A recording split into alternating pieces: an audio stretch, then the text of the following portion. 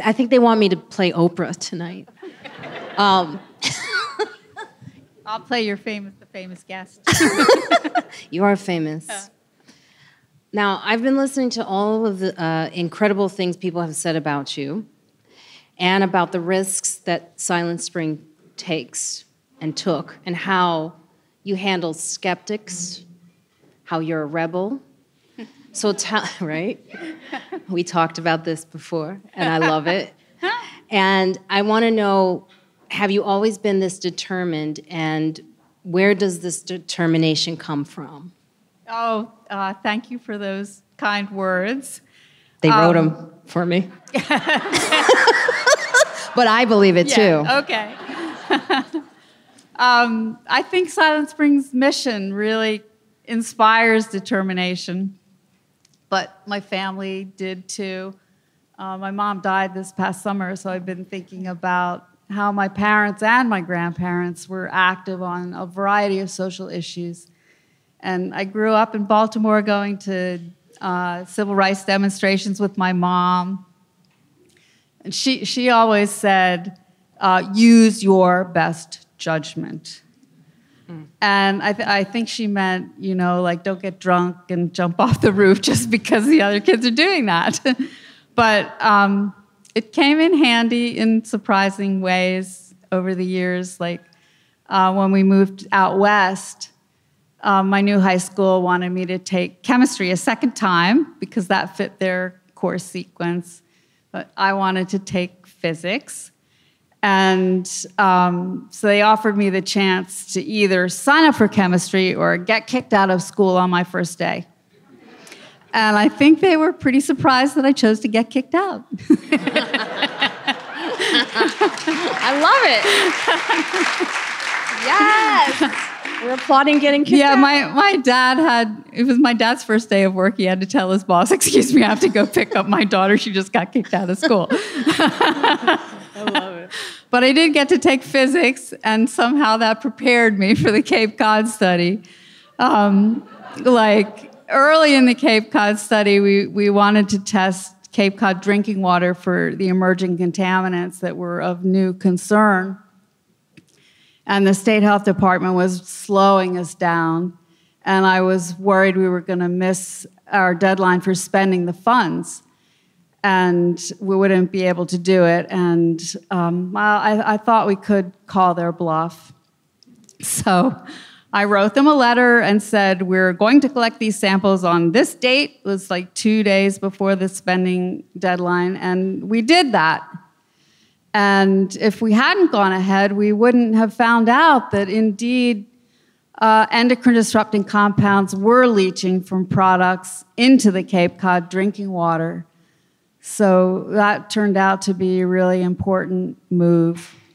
But one of the great things about working at Silent Spring is I have rebel partners all along the way, and it's been a lot of fun.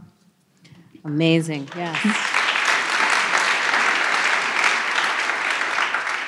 Now, you mentioned the Cape. You said in the beginning, Silent Spring was really a local organization, like you were saying about the Cape, and now it does research, thank God, all over the country. What was the turning point for you, or the, as Oprah would say, the aha moment that showed that this kind of work had implications nationwide? Well, we always knew that what we learned on Cape Cod would help women in other places. And I was really quickly welcomed into a network of amazing, wonderful breast cancer activists working on environmental issues on Long Island and all around the country. And a lot of them are my Facebook friends and will be for life. And so we had that national connection. But on the science side, we realized that to understand what was going on the Cape, we had to go elsewhere to see what was different. So we were brainstorming about how to get some comparison data, and I was really just kind of dreaming out loud and saying, well, I'd really like to know what's in the homes in Richmond, California. My sister was living there, At the time, my niece Sasha was born, and I went out to greet Sasha when she was just a few days old.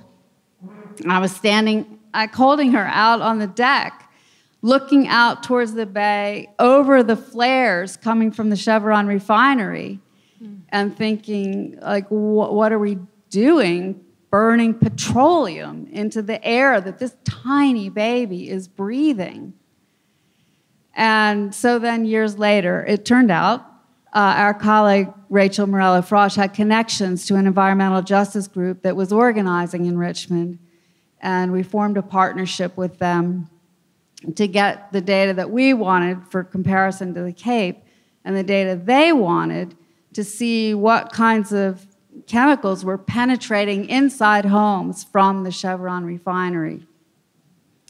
And the data and the participation in our study helped to support them to win a lawsuit that restricted the expansion of the refinery. So that was really fantastic. Yes. And at the same time, we did advance our understanding of endocrine disruptors, so that was really great. That was really important, too. We found that there were really high levels of flame retardants in the California homes. And the governor changed the flammability standard in response. And that changed furniture all across the country. I remember our board chair at the time, Cynthia Barakat, went into a furniture store here, and she's texting me. She's getting a couch with meeting the new California standard with no toxic flame retardants. Yes. So it's really exciting. Yeah, nice. And so that California study was really the turning point. And since then, we've done studies in homes and schools all across the country. Incredible. Yes, I was telling you how, like, I had something in my house that said California says this is a yeah, you read those tags. Yeah, I'm reading the tags, but they're still in my house. I got to get it out. Well, no, meet the new standard. That's right. All right. All right. Now, you said in your remarks that breast cancer rates are going up in young women, and I am an example of that, as I was diagnosed in my 40s. So I can relate to that. And what advice do you have for young scientists today who are just now taking on this public health issue? Well, actually, I love the advice that you give to young women. Oh, I saw you should see this, a documentary, Hysterical.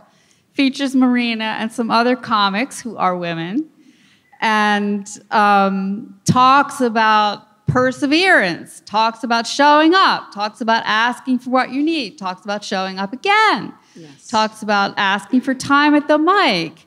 And when you get time at the mic, use it. I thought that was really inspiring. It is. Thank you. Yeah.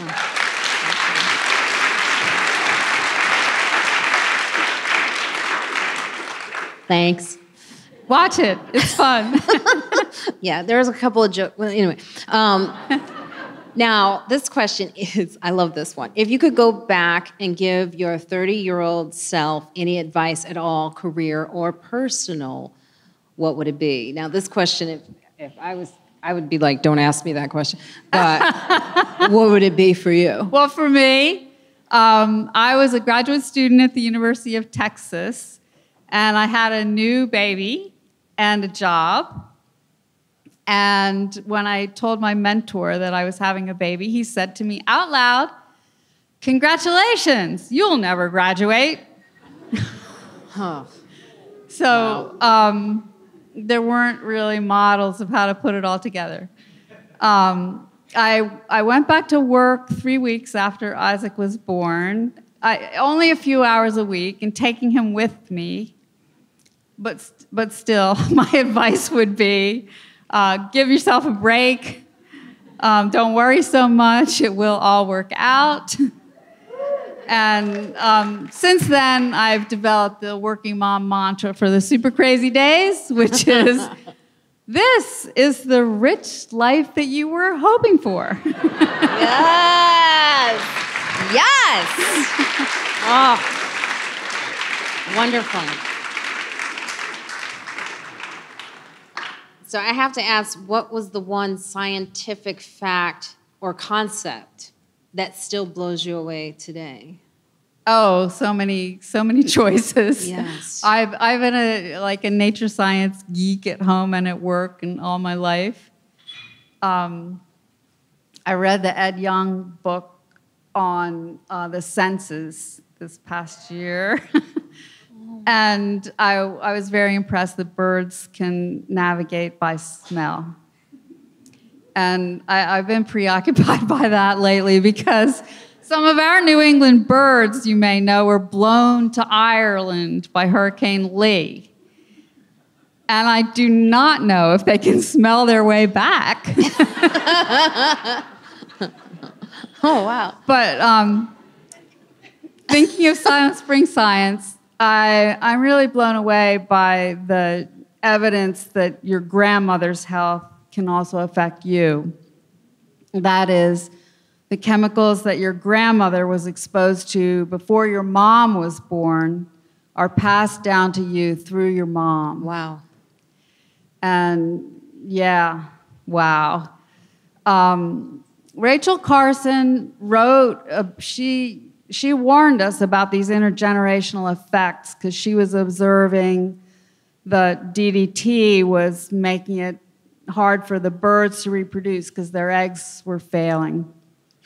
And she said this was a signal of effects on human health and our responsibility to future generations. And well, I just have to say that working at Silent Spring has been really meaningful as a place where we get to work on that and really try to make a healthier place for our kids and their kids. And the birds.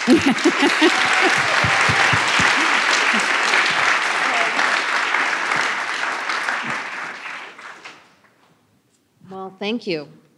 Thank you, Julie, for all of the work you've done. It's impressive, and it's an honor just to be in your presence, seriously. Oh. So thank you for all the work you have done. Thank you for being with us. Thank you so much. And what a career she has had. Come on, let's hear it for Dr. Julia Brody.